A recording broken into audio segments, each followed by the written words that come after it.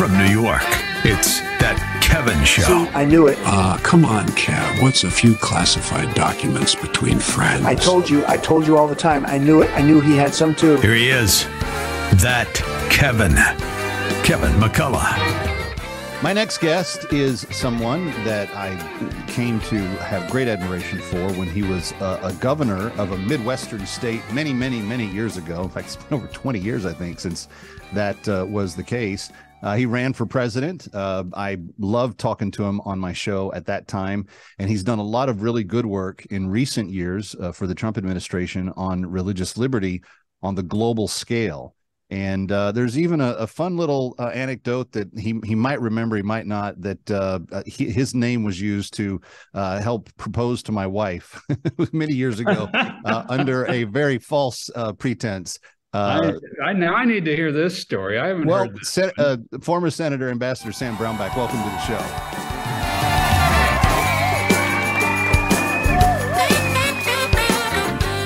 Well, thank you, Kevin. Pleasure.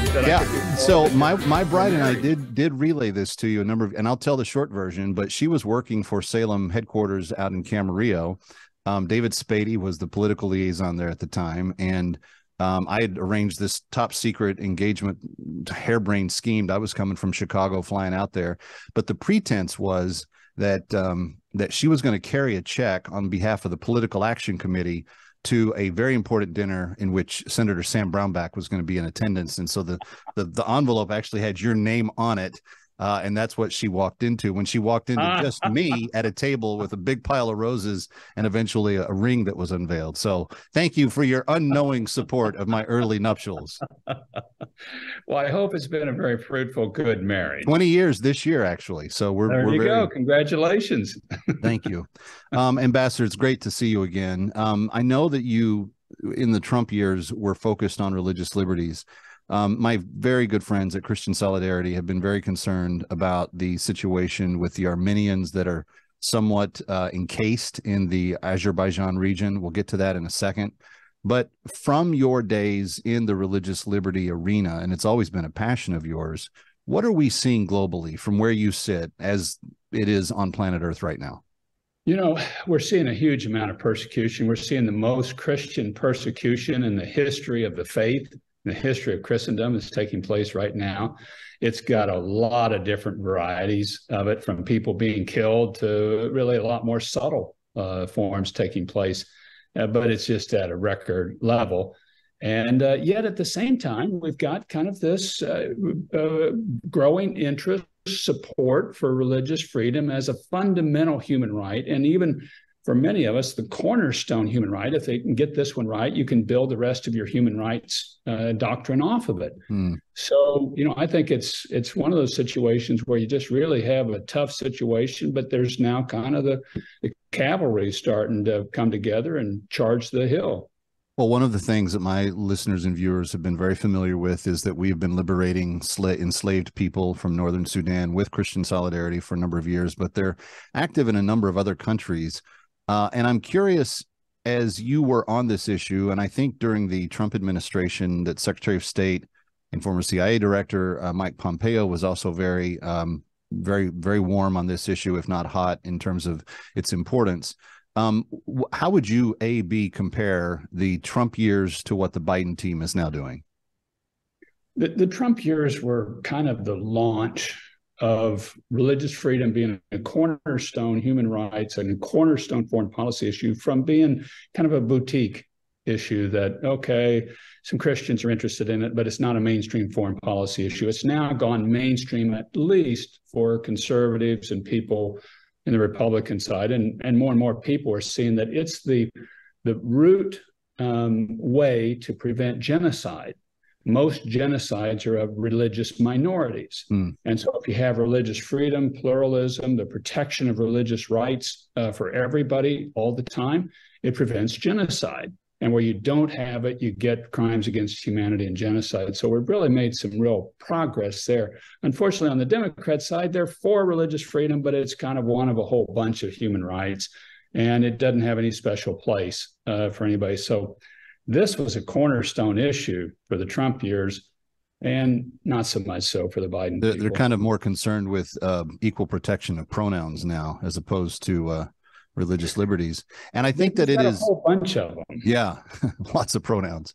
Well, and here's the thing, Ambassador, the issue is that if you come from a political worldview, forget the word political, if you just come from a worldview that does not embrace the imago Dei of the human being, the inherent goodness of faith in God and just the potential for what that means to the human experience, if it's not a priority to you, then being persecuted for it kind of just falls on dead nerve endings, doesn't it?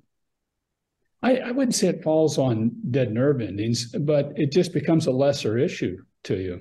It's significant because somebody's being persecuted. That the Uyghurs are being persecuted by the Chinese has a multiple set of foreign policy implications and practical impact on people. And so the Biden administration supported the genocide determination that Secretary Pompeo had made.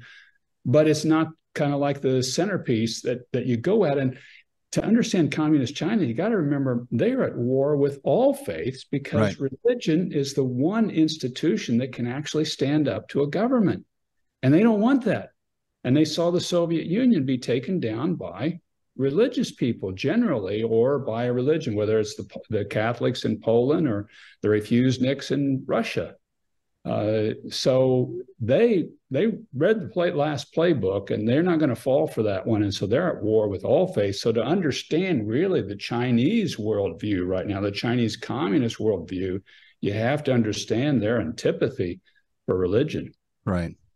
You just returned from a fact-finding mission, and just yesterday you reported back to a congressional meeting of some sort. I'll have you classify the meeting in a second. But when you went to Armenia and you met with people concerning what some of their folks are facing in Azerbaijan, what did you discover? What were your eyes open to? They think a genocide is setting up in Armenia, and particularly for the people of Nagorno-Karabakh that are Armenian Christians. And they think it's going to be the second Armenian genocide after the 1915 one that killed 1.5 million Armenian Christians by the Ottoman Muslim Turks. Same people they're at war with, or that are at war with them now. The apple hadn't fallen far from the tree. And my experience in foreign policy and around people is that history is kind of the roots and the legacy of what you're going to see today in the tree. And that same hatred, that same dismay, that same different people here that we don't want here. That's what's happening in Nagorno-Karabakh to about 120,000 Armenian Christians that they've got blockaded right now. Azerbaijan does, with the backing of Turkey and the allowance of Russia. Russia is allowing this to happen. They've been historically the protectors. They're not protecting it. And the Azeris are just trying to squeeze them out. And that's what can take place. When we come back, I want to ask you what is being done about this on the national and international scale, and then also ask you what we can do as individuals. We're speaking with Ambassador Sam Brownback, who served as the Ambassador for Religious Freedom under the Trump administration. He was also a former presidential candidate and well-beloved senator and governor from the state of Kansas. Stay with us. Coming right back. Ready or not, we'll be right back. That Kevin.